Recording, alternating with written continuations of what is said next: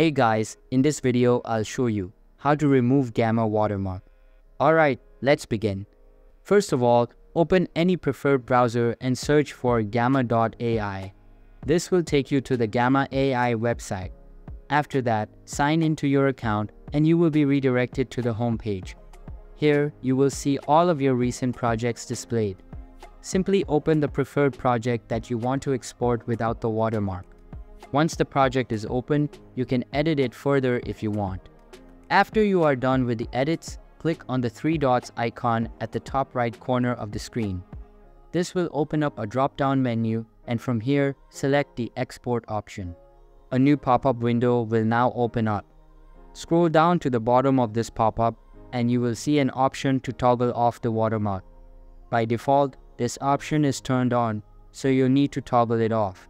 To do this, you will be prompted to select a paid plan for your Gamma AI account. You can choose either the monthly or annual subscription, and once you complete the payment, you will be able to turn off the watermark option. After that, you can simply download your project file without the Gamma watermark.